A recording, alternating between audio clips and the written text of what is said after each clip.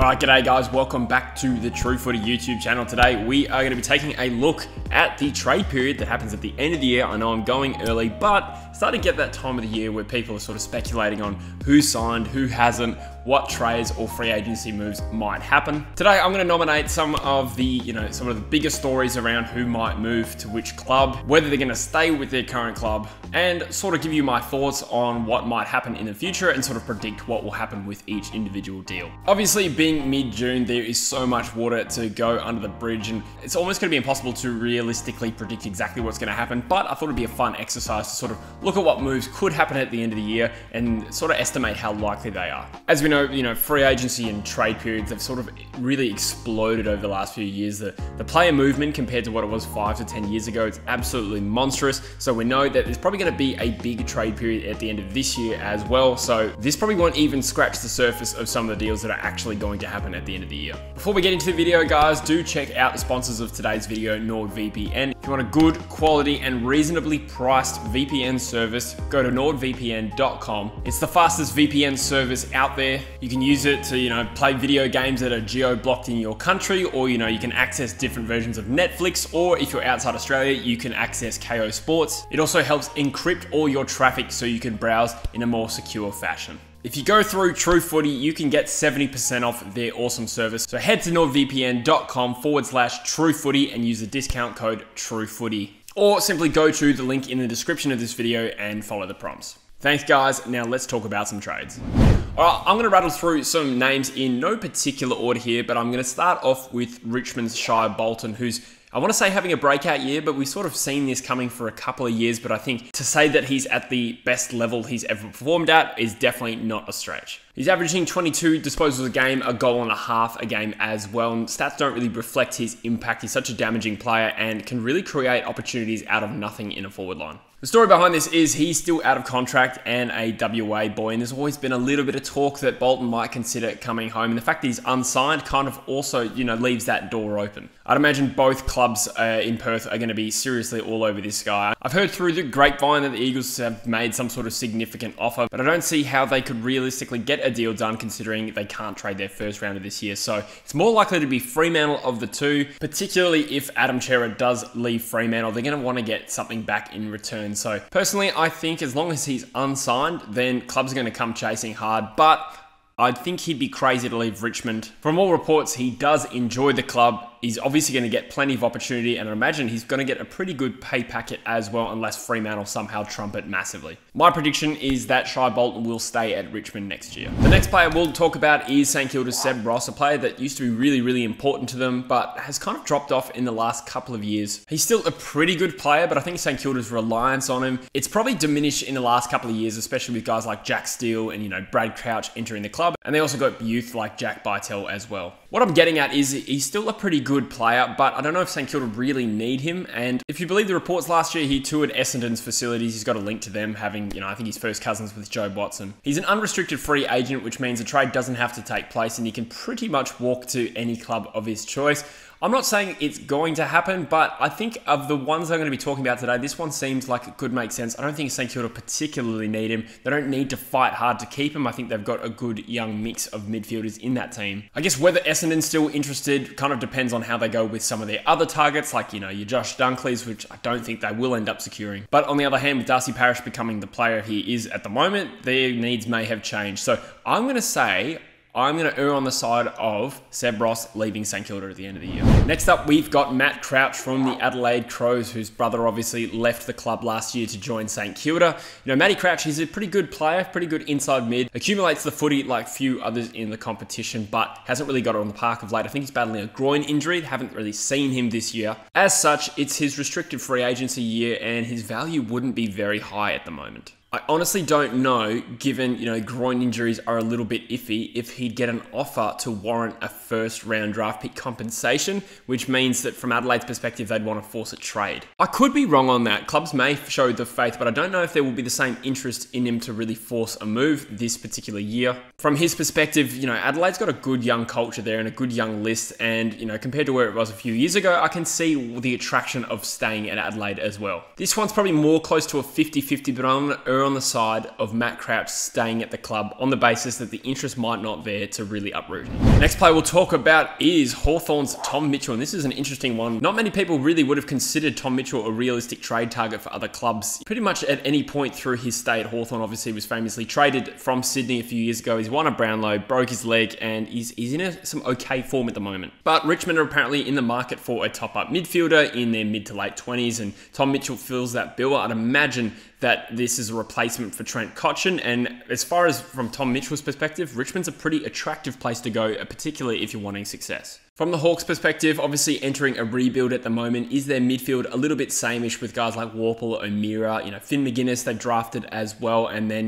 this Newcomb kid that they've added. I know he's only played one game, but they may look at their mix and think maybe Tom Mitchell at his age 28 isn't really someone we need to keep on the books. I could be wrong on that. I might have that completely wrong because he is a Brownlow medalist, but I'm just trying to make a case for why that move might take place. Again, this is just guesswork. I could definitely see this happening. I'm not going to rule it out, but it would be a very big story if he left. The next player we'll talk about is a lesser profile player, but nonetheless a high draft pick himself. Dylan Stephens was pick 5 in the 2019 draft of the Sydney Swans. He's a South Australian boy and he's out of contract, and this is likely to see him get a bit of interest, particularly from, I think the Adelaide Crows have been reported to be into him. He's had a slow start to his career. Sydney have a lot of young talent. He hasn't really had a consistent run at it, playing just 12 games across a year and a half. I was a big fan of Stephens and his skill set in his draft here, and I know this isn't the best method of doing your research, but just sort of reading fan forums and stuff. The opinion from Swans fans on Stephens is that he isn't super valuable, and on that basis, I think there's a chance he's gettable. Now that doesn't mean the Sydney Footy Club are going to feel the same, and they're likely to put up a bit of a fight. But from Adelaide's perspective, they want to obviously jump up the ladder quickly. They want to short circuit this rebuild.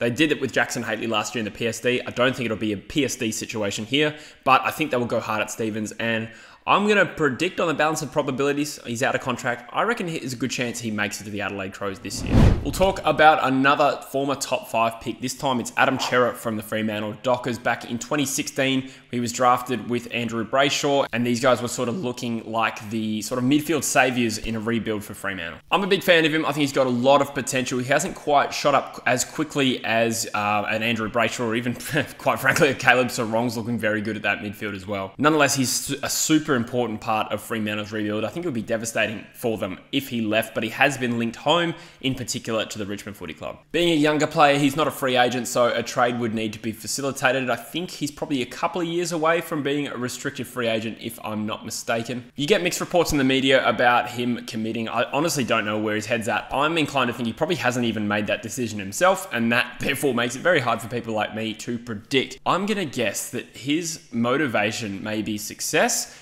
and whether or not Fremantle can offer that to him, because I believe he's well paid at Fremantle, and it's just about selling a future to him that he can believe he can be a top player at a top club. My guess here, my conservative guess, is Adam Cerra signs a 2-year extension, but beyond that, I think there's a chance he does end up in Victoria. Now we'll talk about Richmond's Callum Coleman-Jones, the young key forward sort of ruckman that we've seen really take his opportunity at Richmond in the absence of guys like Tom Lynch. He kicked a bag of 4 against the Adelaide Crows, and while he's raw, hasn't necessarily achieved that much. Obviously, there's a bit of a premium on good quality key position forwards, particularly this year. From the Richmond side, the question mark is, can they play Riewoldt, Lynch, and Callum Coleman-Jones in this forward line? They're 3 pretty tall blokes, and it doesn't sound like Riewoldt's going to be retiring anytime soon. I believe he's been offered a contract or signed, I'm not sure, but we can assume he's going to play on, and Richmond have said they want to try all 3. For me, looking at where Richmond's at, I think it would be silly for Coleman-Jones to leave on the basis of opportunity. Okay, Riewoldt's playing for another year, but you got an opportunity to learn from one of the champions of the game in that key position role. The opportunity is going to come. I don't think you should be impatient, and Richmond's a great footy club, so the chances of you fulfilling your potential will be higher than, say, if you sell out and take a big contract at a club without the sort of recruitment and developing history. Kane Corns reckons Richmond should talk Riewoldt into retiring to keep Coleman-Jones. I'm not sure I would go that far. That's a pretty big call, but I'm going to guess that Coleman-Jones stays at Richmond and backs himself to take over from Jack Riewoldt in a couple of years. Next one we'll talk about is Collingwood's Braden Maynard, and this one surprised me. This one broke a couple of days ago. I think Brad Hardy came out and said categorically that Maynard will be a Melbourne Demon in 2022. So on that basis, we can assume it's not true. For me, it is strange when people come out and make categorical statements that things are going to happen. And of course, you listen to it, but it doesn't really add up for me. Maynard's contracted next year, and Melbourne's backline is pretty elite. I'd be surprised if they're really investing heaps into another halfback flanker, even though Maynard is a very, very good player. Only way I see this happening is if Collingwood still have some residual contract and salary cap issues, which I believe could be the case. I don't think it's as simple as them clearing heaps of space and now they're all good. Having said that though, I am going to say there's probably not much to see here. Maynard's likely to be a pie next year. The next player we'll mention is Jack Billings, a restricted free agent from the St Kilda Footy Club, and one that's sort of been talked about for, I feel like, a few trade periods in a row.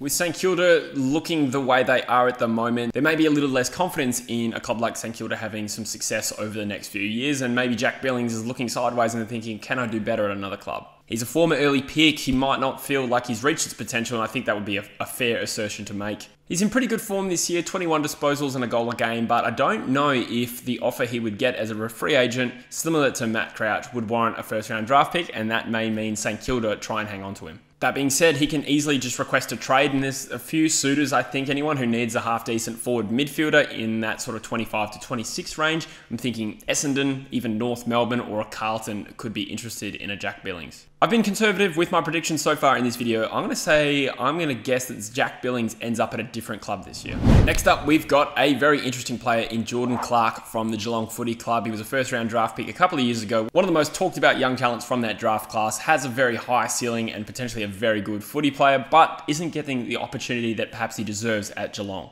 Apparently, he briefly considered a move away last year for more opportunity, but the Cats talked him into staying. He's still contracted until the end of next year, so they would have to talk Geelong into making a deal happen, but he's kind of been a victim of their selection policy. Obviously, they love their older players, and there's been a degree of success with that, but it may come at a cost if Jordan Clark suddenly doesn't feel like he's been valued the way he should. Only played 7 games this year. I would totally understand if he's looking sideways, but what works in Geelong's favour is that he's still contracted for another year. So what I think will probably happen is no trade gets done this year, and Geelong will back him into talking him into staying next year and give him plenty of opportunity. If a deal does happen this year, it's more likely to be Fremantle because, as I said, West Coast don't really have the bargaining chips this year to make a deal happen. So my prediction is Jordan Clark stays at Geelong for another year, but beyond that, anything can happen. Next, we'll talk about a player who has been mentioned quite a lot over the last few years as a potential move, and that's Josh Kelly from the GWS Giants. There was talk of him moving to North Melbourne on big money a couple of years ago, but obviously he signed with the Giants for an extra 2 years to sort of buy himself time to make a decision. My understanding and what's been reported is that there's sort of a trigger on it that he can nominate, which basically can extend his contract to $8 million over 8 years. So it's hard to imagine any other club coming in and offering him more money. One club that could is potentially North Melbourne, who've shown they don't mind opening the checkbook to get players, although they've never really been successful. He's returned to his best football just about this year with the Giants. I think the only real motivator for him would be chasing success or to go home. Honestly, I can see him weighing up success between GWS and North Melbourne and him deciding that GWS probably has a more exciting future, and I think that's a reasonable call to make. I think he will trigger his contract clause and stay with the Giants.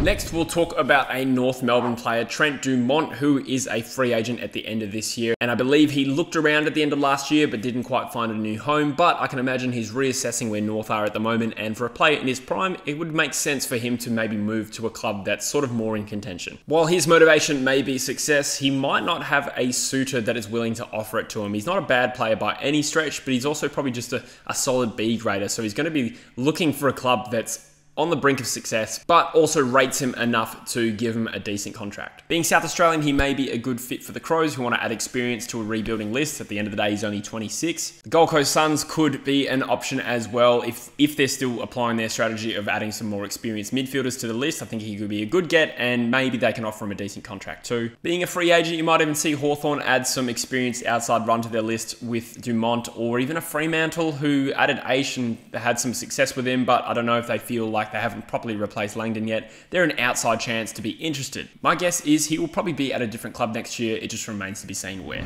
Next, we'll talk about Melbourne's Sam Wiedemann, who is out of contract at the end of this year, and he's a pretty talented key forward, and I think with Harry Mackay being signed up, him and Coleman Jones are two of probably the most sought after key forward talents on the move this year. He's had a bit of injury bad luck this year. He's only played 5 games, and now he's been squeezed out in favour of Ben Brown in that Melbourne team. He's a pretty talented player. I wouldn't be surprised if he backs himself to come back into the side. There's a consideration for him where now if he's going to be signing a new deal, probably doesn't make sense to do it anytime soon when he's just been dropped and hasn't really put his best foot forward this year. On the other hand, a lot could depend on the success of Ben Brown, who's still got a few years left at Melbourne, and they're obviously right in the thick of contention. If he absolutely kills it, then that might influence Wiedemann's decision. My personal opinion is it would be crazy for Wiedemann to leave the club. I think he should get his head down, work hard, get back into that team, because Melbourne is a great place to be right now. I'd imagine he'll sign on a little bit later in the year to try and maximise his value, but one thing that could be a bit of a spanner in the works is if someone comes along and offers him a disproportionately high contract. Nonetheless, I don't think it'll happen. I think Wiedemann stays at Melbourne. One last player I'll talk about is Will Brodie from the Gold Coast Suns, who's out of contract, and for me, he's always been an interesting player. He was a top 10 pick a number of years ago, but he hasn't really ever got his career started at the Gold Coast Suns, managing just 23 games. From my understanding, he's always been sort of dominating the reserves, the NEFL and the VFL as well, putting his best foot forward as a big-bodied midfielder. But obviously you look at the talent at the Gold Coast Suns and you think maybe we'll favour a Matty Rowell, we'll favour a Noah Anderson and all these young inside mids at that club. For me, I think he presents value at a young rebuilding Victorian club who want to add talent quickly. You're looking at probably most notably North Melbourne. Essendon could be one that wants to add to their inside midfield stocks. Again, that kind of depends on how they go with their other targets. And I guess there's an outside chance Adelaide could be interested in picking him up. They had some success with Ben Keys, who was dumped by Brisbane a few years ago, and obviously they're still adding young talent to that list, and he probably adds a bit of a point of difference for them. To be honest though, I will say that there is a good chance that he actually gets delisted and doesn't get picked up at all. Personally though, I hope he does get traded to one of those rebuilding clubs and comes good. Well, that's it, guys. That is some of the players that are being talked about on the move this year. I did leave out a couple of players that I probably didn't think were worth mentioning, namely your Paddy Cripps. Don't think he's going to be leaving Carlton. I think that's just about signed up. You've got Sean Darcy, I believe, is just about to sign with Fremantle.